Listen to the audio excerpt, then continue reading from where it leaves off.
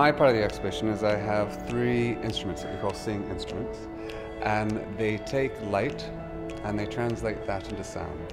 And from the visual patterns on your clothes, you can basically, your clothes become a score, a musical score. Okay. This is George. This is one of our musical instruments, and it's making sound. That's what you're hearing, and so in this particular instance is a double bass. The one over here is doing chimes, and the one over there is doing a piano, but we can change that around. For me, beautiful about them is that they are beautiful, and I can say that because I'm not the one who built them.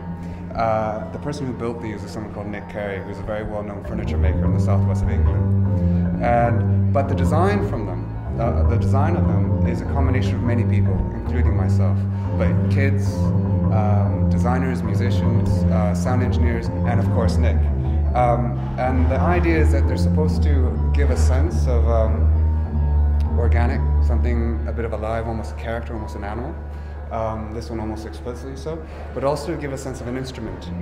And so at the end, we have a little camera, and this little camera is measuring the light, and it's translating each color into a particular note. But now people can play their clothes, but we also have aprons with barcodes. We call it barcode music, and so people can put those on and they can play the rhythms. Yeah, but they can also just play themselves. Yeah. So you become the musical score. This is based on the research that we do in my lab, which is at UCL, where I run a neuroscience lab on perception. And so the point of our lab is to try to figure out how the brain comes to make sense of its world.